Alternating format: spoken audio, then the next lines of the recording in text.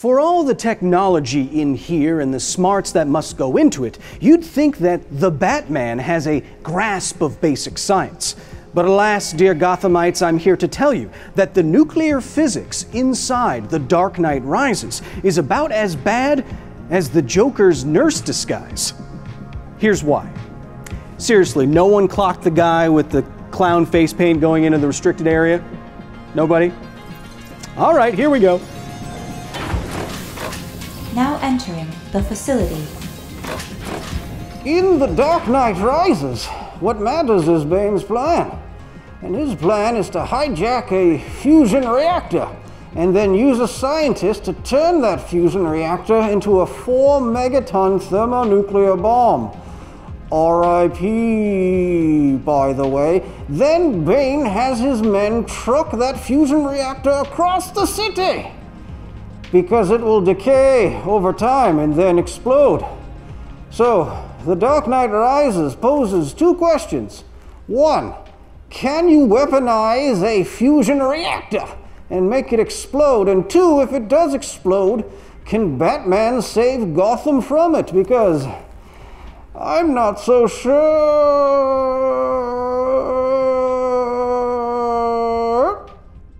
First of all, what is a fusion reactor? Well, simply put, it's a machine that makes heavier elements from lighter ones. They use energy to force the less stable atoms like heavy hydrogen into one more stable atom like helium. The increased stability expresses itself as a loss of mass and expulsion of energy. This reaction is the first step in making a fusion reactor work, and it's where we've gotten to so far. Where we haven't gotten to yet is possibly the even bigger challenge of capturing the energy released during fusion and using that heat to boil water, turn turbines, and make electricity. Apparently, Wayne Enterprises figured out both problems. Unfortunately, this is where the many problems in Batman begins.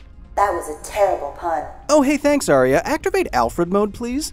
I think that was a brilliant pun, Master Kyle. That's better. Thank you, Alfred. You know what? I'm gonna put the mask back on. I don't even care.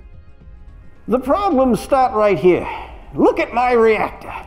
Look at how big and beefy it is. Now look at what the National Ignition Facility uses, or ITER's design. They're absolutely ginormous machines. Now look at Batman's. It's impossibly tiny. There's literally not enough surface area for proper heat transfer and energy production. There's no shielding for neutron bombardment. And what is this arch thingy? No idea. Okay, so maybe Hollywood just made something that's typically quite big very small, so it's cool, right? Well, the biggest problem here is that Chirstopher Nolan doesn't seem to know what nuclear fusion actually is. Great impression, and you are looking quite beefy today, sir. Thank you, Alfred. I do say that I'm feeling quite hardy today. Deal with it.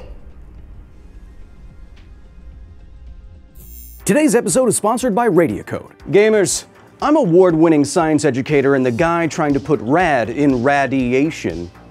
Kyle Hill. You know, the more nuclear videos we do like this one, the more I hear from you that you too want to explore the world of the invisible. Well, I've got great news. I have the perfect entry point for your budding nuclear enthusiasm. The official Geiger counter sponsor of the facility, Radiocode. Radiocode makes pocket-sized radiation detectors and spectrometers, engineered specifically for science enthusiasts like you and me. These aren't just simple ionization event counters either. Not only will it tell you dose rates and counts, its built-in spectrometer will visualize and show the data for observed isotopes. When you're serious about the science, it's important to know not just that something is radioactive, but what is radioactive. And my hot new Radiocode 110 can do this 250% faster than other similar devices. That's why Radiocodes are consistently rated so highly among nuclear enthusiasts. And if you really want to dig into that enthusiasm, Radiocode has a free mobile and desktop app that integrates seamlessly with smartphones. Something that I've been using my Radiocodes for is to identify and study old radioactive products like Fiestaware. I brought this little ceramic plate home with me after speaking at the American Nuclear Society just a few weeks ago.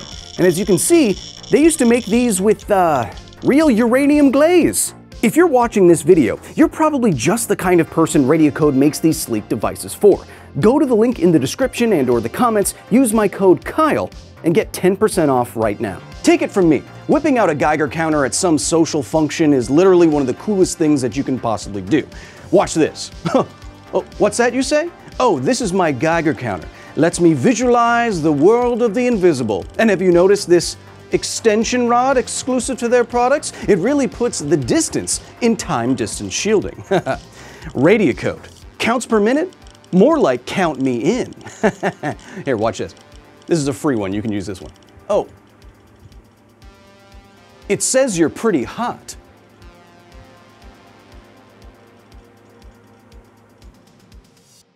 It makes sense that Wayne Enterprises wants to be at the center of fusion technology. Nuclear fusion is like nuclear fission, except it doesn't produce any nuclear waste and it's many times more powerful.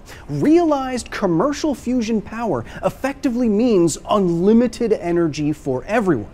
However, in The Dark Knight Rises, this includes a drawback. It's that the reactor itself is both unstable and weaponizable. Both of these are about as wrong as what Arnold thinks happened to the dinosaurs. I mean, come on, when the movie came out, everybody knew about the media. It's crazy that he thinks that. Nuclear fission, in a way, is passive. All you have to do is orient some spicy rocks next to each other in the right way, and they will sustain a chain reaction all by themselves. Fusion, on the other hand, is active. You have to actively force atoms together to get energy out. Use a lot of energy from lasers and magnetic fields. If this active process stops, therefore, the reaction stops. It wants to shut down. The atoms don't want to come together. Practically speaking, then, it is extremely difficult, if not flat out impossible, to hijack and weaponize a fusion reactor, especially when you disconnect it from its apparent power source. And when the movie says the unconnected reactor will decay and then explode, what's decaying? Well, nothing. Like we said, the reaction stops, and left alone, fusion fuel, tritium, decays into helium. You know, the stuff in party balloons?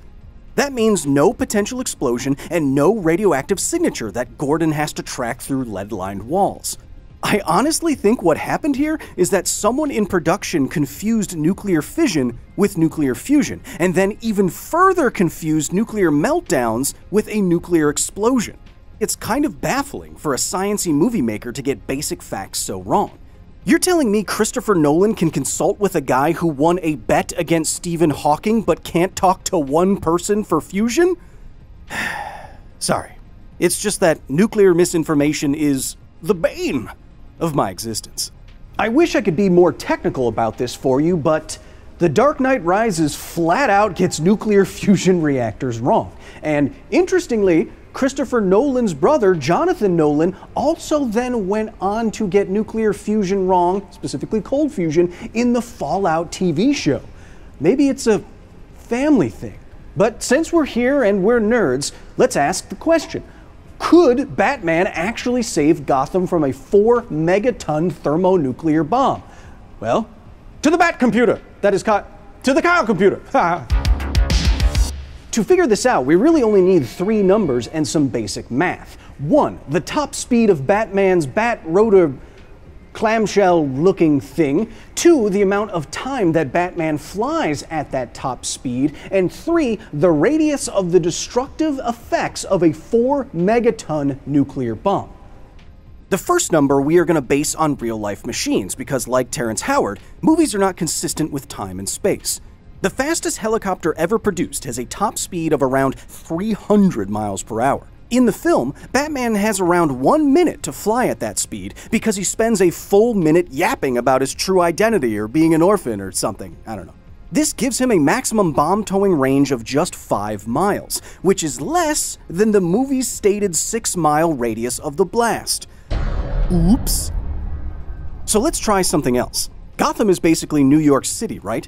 I'm going to go to Nuke Map and drag the blast site to 2 miles or 3.4 kilometers out to where Batman should be after flying at 300 miles per hour for 10 seconds, which is the amount of time after he clears the entrance of the bay. Then we're going to set the blast to 4 megatons. And I don't know if I said this yet, but that is enormously powerful. I'm also going to set it to airburst because Batman is flying, make sure we check for casualties from blast and burn and radiation damage to onlookers, and the end of the Dark Knight should actually look like 238,000 people dead and 2.4 million people wounded. All of these people watching have third-degree burns and/or are blind. And Batman is 100% turned into bat atoms, as the fireball for this blast alone is over a mile wide.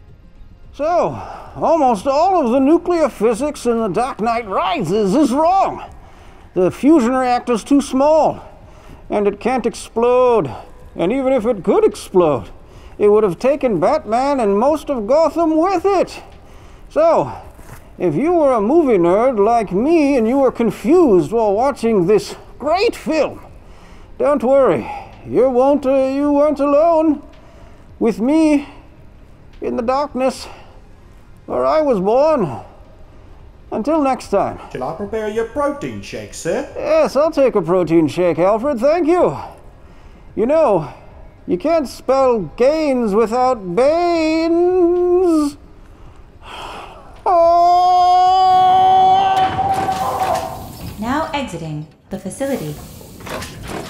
Thank you so much to the very nerdy staff here at the facility for their direct and substantial support in the creation of this here video. If you want to join the facility, if you want to drape on a silky white cape and cowl that also functions as a lab coat, if you want to see behind the scenes photos and videos, if you want to join a private Discord to talk with me 24/7, if you want private members only live streams every month, go to patreon.com/Kyle Hill and join us all today. And hey, if you support us just enough, you get your name stamped, bat stamped, into every single video. And as you can see, there's so many of you. I don't know how I'm going to pass the... There's one other thing that will prevent Batman from escaping the vicinity of that blast if he was so close, and that's the well-known magnetic pulse, the electromagnetic pulse that comes after a nuclear bomb goes off. This induces currents in things that are conductive, and so it acts to fry sensitive electronics, like might be in a rotor bat thing. So even if he escaped the thermal and blast and radiative effects, he probably would have had his bat rotor thing inactivated, and then he sinks into the bay. And so he can't meet anyone else at a restaurant and go like this.